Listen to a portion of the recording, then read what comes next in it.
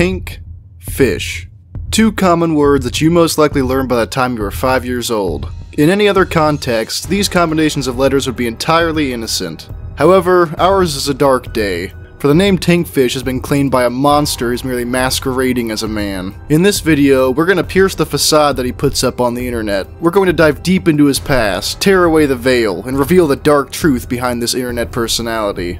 If that sounds too intense for you, turn back now. Otherwise, join me in learning the dark truth about Tankfish.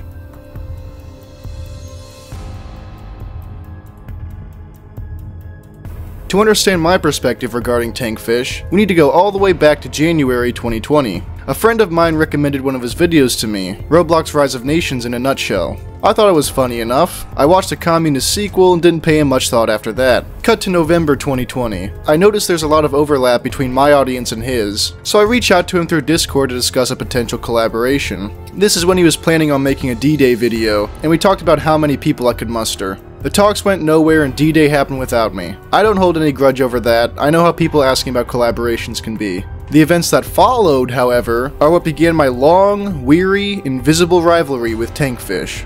Over the course of the next 2 years, whether through coincidence or some other force, he and I would end up making videos about the same games around the same times, starting with Bleeding Blades. I found out about Bleeding Blades and began playing on August 20th, 2021. Unbeknownst to me, because I didn't watch him, Tankfish uploaded a Bleeding Blades video the very next day. I would begin creating my own video exactly 2 weeks later. This one I chalk up to total coincidence. In the month preceding Tankfish's upload, there were 40 Bleeding Blades videos published with a total of 155,000 views. In the 2 weeks leading up to my release, there were 61 videos totaling 703,000 views, more than quadruple the former popularity. A couple months later, I started playing a little game called Trenches, and I figured other people would enjoy it as well. I began writing the script for my review on October 20th. Then I fell into procrastination for a couple weeks, as I tend to do. On November 3rd, Tankfish puts out a community post hinting that his next upload would be a World War I game. No way that could be Trenches, I thought, but I'd better finish up this video quickly just to be sure. I wrote too slowly though, and lo and behold, Tankfish premieres a video about the very game I was working on. It probably had a beneficial effect on my viewership, but it's still strange to me that he found the game around the exact same time I did. The creator, Haruna Kuriki, said that Trench's player count averaged between 150 and 200 before Tankfish made his video on the subject. This game had even less YouTube engagement than Bleeding Blades before its video, so it's quite odd that both of us ended up in the right place at the right time. This event is what caused me to start paying attention to Tankfish's uploads, as well as when he began to comment on mine.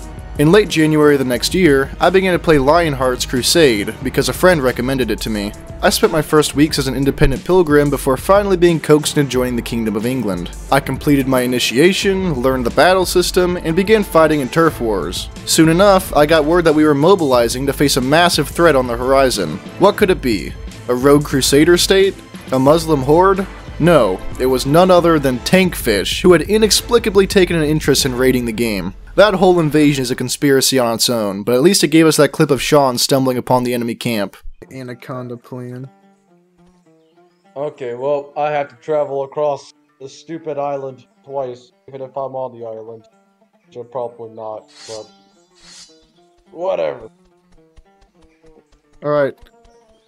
Let's get help. Wow. Look at my stream. It's very sad. Look at my stream. Let me watch Quick. Oh no! Oh, Sean, I personally formed the defensive line against the Chaos Legion's most likely point of entry into southern Levant, and we came very close to killing Tankfish himself. Okay, now Wait, shoot did him. he take our ship to get to Jerusalem? That's Tankfish. Oh, Jerusalem's down there. That's Tankfish. Fire at him, boys! Get that fire Where? beam line. He came through and walked back out. So we went to southern Levant. I'm gone.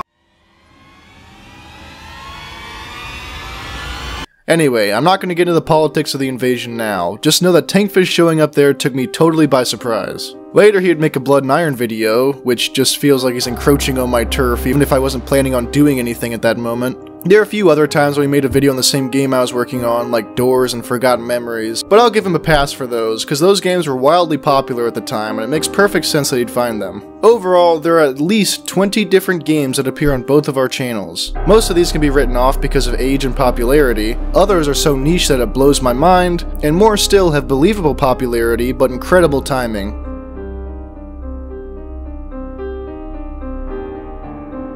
All this might just be a crazy coincidence, right? It's all in my head. Old Skit's just gone and lost his marbles. Or there's a rat. In fact, it doesn't have to be a rat, it could be the haggard hobo himself. I had known that Tankfish was a member of my Discord server, but I just recently discovered that his date of joining is October 22nd, 2019. This means that he's been around longer than most members of Onyx Company. What could possibly motivate a man to go so deep into the weeds? Who in their right mind would go to such lengths as these? I'll tell you who.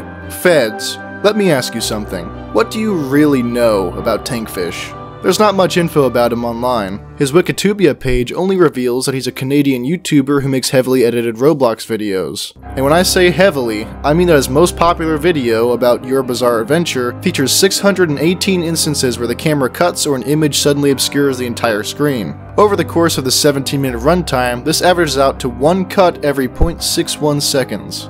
Why would he employ such a dazzling, fast-paced editing style?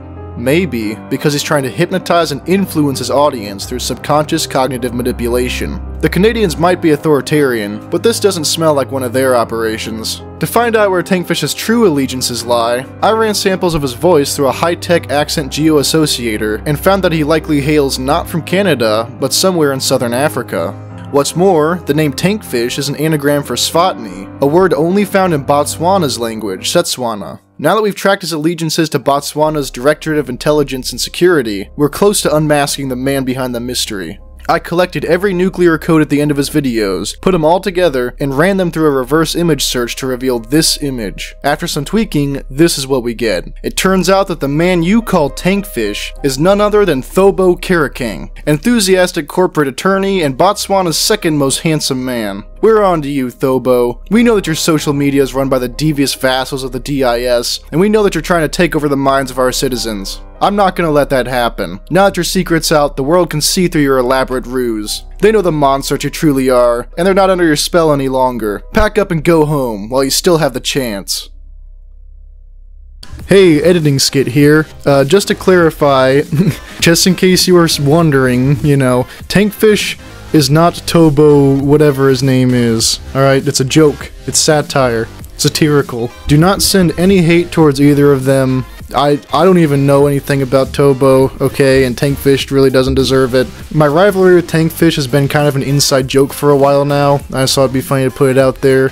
I don't have anything against him personally, even if I disagree with some of his practices. I've been pretty busy from the finals at the end of last semester through the holidays, so I'm gonna try to crunch out some more videos when I get time. That's all. Skit Gaming signing out. Goodbye.